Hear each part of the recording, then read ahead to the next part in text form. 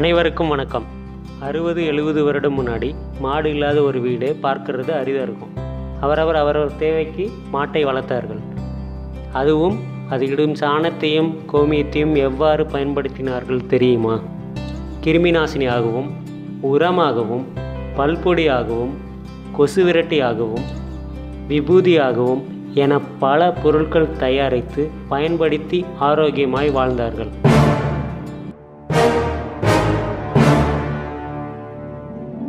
மாட்டுச்சாணியும் மகத்தான அறிவியலும். கிருமிநாசினி மாட்டுச்சாணத்தை நீரில் கரைத்து வீட்டு வாசலில் தெளித்திருப்பாங்க, நம்ம பார்த்துருப்போம். இன்றும் கூட நம்ம கிராமத்தில் இந்த வழக்கம் உண்டு. இது எதற்கு தெரியுமா? வீட்டினுள் நோய் கிருமி எதுவும் வராமல் இருக்கத்தான். ஆமாங்க, மாட்டுச்சாணம் மிக சிறந்த கிருமிநாசினி. மேலும் அந்த காலத்தில் பெரும்பாலானோர் செருப்பு அணியும் வழக்கம் இல்லை. வெளியே சென்று வீடு திரும்பும்போது அவர் காலில் நோய் தொற்று, நோய் கிருமி ஏதேனும் இருந்தாலும் கூட வாசலில் தெளித்த இந்த சாணமானது நோய் தொற்று, நோய் கிருமியை செயலிழக்க செய்துவிடும். இயற்கை உரம். மாட்டுச்சாணத்தில் நைட்ரஜன், பொட்டாசியம், பாஸ்பரஸ் இருக்குது அப்படின்றத நவீன அறிவியல் ஒத்துக்குது. ஆனால் இதை பல ஆயிரம் ஆண்டு முன்னாடியே தெரிந்த நம் முன்னோர் அதன் மகத்துவத்தை அறிந்து அதை இயற்கை உரமாக பயன்படுத்தினார்கள். அதுவும் மாட்டுச்சாணத்தை அப்படியே பயன்படுத்த முடியாது.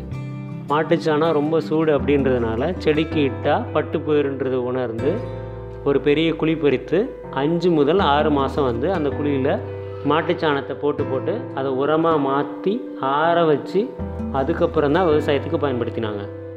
அடுத்தபடியாக பல்பொடி. மாட்டுச்சாணத்தை பட்டை வடிவில் தட்டி வெயிலில் காய வைத்து வரக்கூடிய பொருளை வரட்டின்னு சொல்லுவோம். அந்த வரட்டியை எரித்து வரக்கூடிய சாம்பலையும் உப்பையும் கலந்து தான் நம் முன்னோர் பல் விளக்கியிருக்காங்க. கொஞ்சம் வருடம் முன்னாடி இந்த மாதிரி உப்பையும் சாம்பலையும் கலந்து பல் தேய்த்தவங்களாம் காட்டான்னு சொல்லி இந்த பன்னாட்டு டூத்பேஸ்ட் கம்பெனிக்காரங்களாம் அவங்க வியாபாரத்தை பெருக்கிட்டாங்க. ஆனால் இன்றைக்கி என்ன பண்ணுறாங்க, அதே டூத்பேஸ்ட்டில் உப்பு இருக்கா, சார்கோல் இருக்கா, ஏன்னா நம்மக்கிட்டேயே திரும்பி வியாபாரம் பண்ணுறானுங்க. நம்ம என்னைக்கு தான் நம்மளோட முன்னோர்களின் அறிவியலை உணர போகிறோமோ தெரியல. அடுத்தது விபூதி. மாட்டு வரட்டியை எரித்து அதில் வரும் சாம்பலை தான் நம்ம விபூதியாக பயன்படுத்துகிறோம். விபூதி அப்படின்னு கேட்டவனையே இதை குறிப்பிட்ட மதத்தினர் பயன்படுத்தணும் அப்படின்னு நீங்கள் நினைக்காதீங்க. விபூதி ஏன் இட வேண்டும், இதோட அறிவியல் காரணத்தை நம்ம இப்போ பார்க்கலாம்.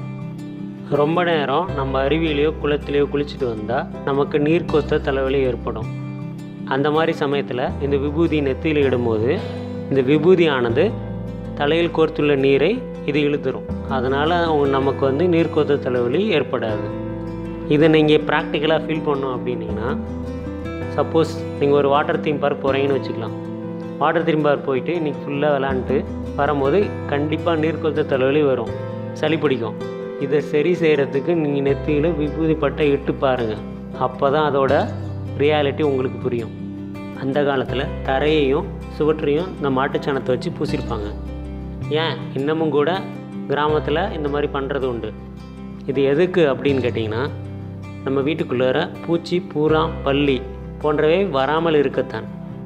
மேலும் மாட்டுச்சாணம் வீட்டில் ஒரு கான்ஸ்டன்ட் டெம்பரேச்சர் மெயின்டைன் பண்ண இது ஒரு தெர்மல் இன்சுலேட்டராக பயன்படுது. இந்த மாட்டுச்சாணம் ரேடியோ ஆக்டிவ் ப்ரூஃபாக நம்ம நாட்டில் நம்பப்படுகிறது. ஆனால் இதற்கான சயின்டிஃபிக் ப்ரூஃப் இல்லை அப்படின்னு நவீன விஞ்ஞானம் கூறுகிறது. இந்தியாவில் சில அறிஞர்கள் இதை ஒத்துக்கொண்டாலும் மேலை நாட்டு அறிஞர்கள் ஒத்துக்கொள்ள மாட்டேங்கிறாங்க. அடுத்தது கொசு விரட்டி. மாட்டு வரட்டியை எரித்து அதில் வேப்பந்தலையை போட்டு அதில் வர புகையை தான் சிறந்த கொசு விரட்டியாக பயன்படுத்தினாங்க நம்ம முன்னோர். காலில் முள் எதுவும் குத்தி விட்டால் நைட்டு தூங்குறதுக்கு முன்னாடி இந்த மாட்டுச்சாணத்தை அதை தீயில் சுட்டு ஒரு துணியில் கட்டி காலில் முள்ளுப்பட்ட இடத்துல கட்டி விடுவாங்க. இதனால் வலி குறைஞ்சி அந்த புண்ணு சீக்கிரமாக ஆடுறதுக்கு இந்த மாட்டுச்சாணம் உறுதுணையாக இருக்கும். மேலும் கால் மற்றும் கைகளில் ஏதேனும் வீக்கம் ஏற்பட்டால் கூட இந்த மாட்டுச்சாணத்தை ஒரு துணியில் கட்டி விளக்கெண்ணெய் தீபத்தில் சுட்டு ஒத்திரம் கொடுப்பார்கள். இதற்கு நல்ல பலன் உண்டு.